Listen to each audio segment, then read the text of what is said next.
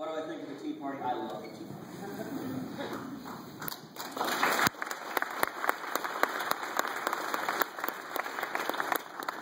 I have to say, I think the Tea Party is one of the most inspirational things I have ever seen in my life. The Tea Party arose as an organic political movement from the people. Hundreds of thousands of men and women, many of whom never been involved in politics, standing up, going in the blistering sun to protest.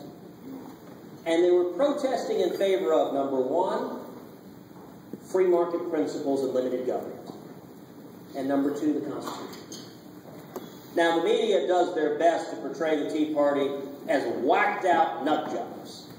And you know what? If you get a gathering of 5,000 to 10,000 people, there probably are a couple of whacked-out nut jobs in any group. And if you get 5,000 to 10,000 people, you can find one guy with a tin hat in the back and stick him on the nightly news. Okay, here's the tin hat guy. Everyone here is like you. Oh, yeah, just like me.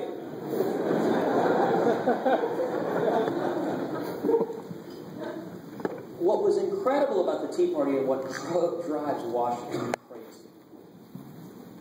Washington understands top-down power. Who's the leader? Who's the poobah?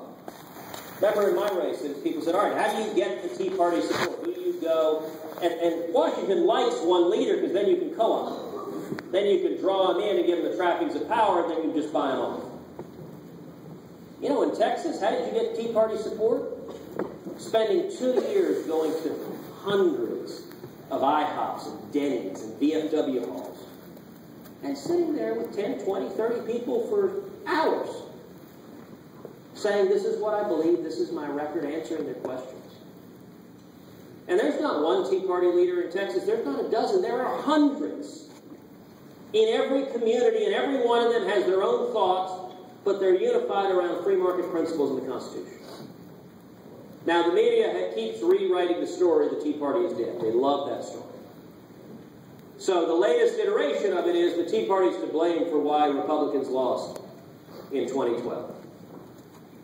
Because Mitt Romney was such a Tea Party candidate. Because the moderate Senate candidates all won in 2012. Look, 2012 Republicans got killed everywhere. Everywhere. Conservatives lost in 2012 for Senate race. Moderates lost. Liberals lost. The three Republicans who won in 2012. New Republicans were myself, Deb Fischer, and Jeff Flake, all of whom had major Tea Party support. They were the only guys who won. The longtime establishment moderate Republicans, 100% of them lost. And so what does the media write? We lost because of the Tea Party.